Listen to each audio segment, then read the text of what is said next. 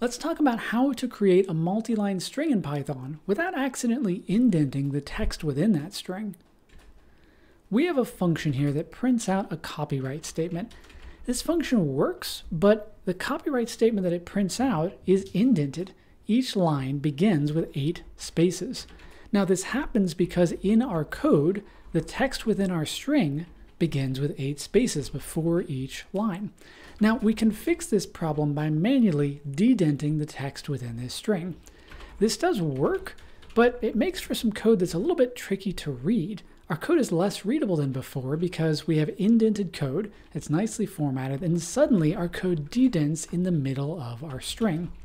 Now we could fix this problem in Python by using the dedent function in Python's textwrap module.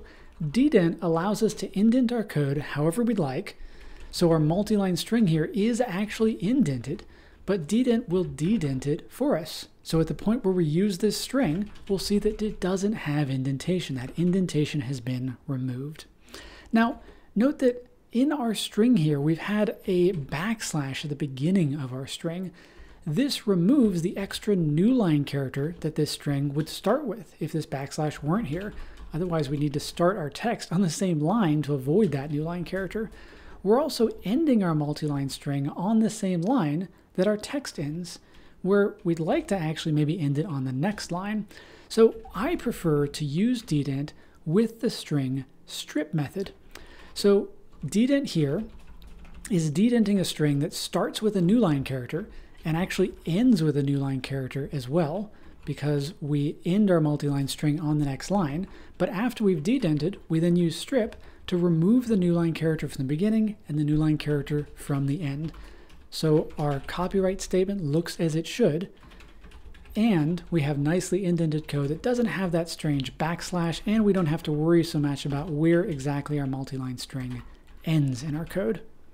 Now, something to note is that the dedent function doesn't just remove all white space from the beginning of each line. It's a little bit smarter than that. Dedent will maintain relative indentation within a string. So here we have a string that is actually supposed to have some lines indented more than others. You can see every line has at least 4 spaces of indentation, but some lines have more indentation. So when we run dedent against this string, you'll see that the common prefix, the common indentation of 4 spaces is removed, but the indentation that some lines have that is relatively greater than other lines is maintained. If you'd like to nicely format your multi-line string within your Python code, not worrying so much about indentation within it, and you don't want it to print out indented by mistake, you can use the dedent function from Python's textwrap module.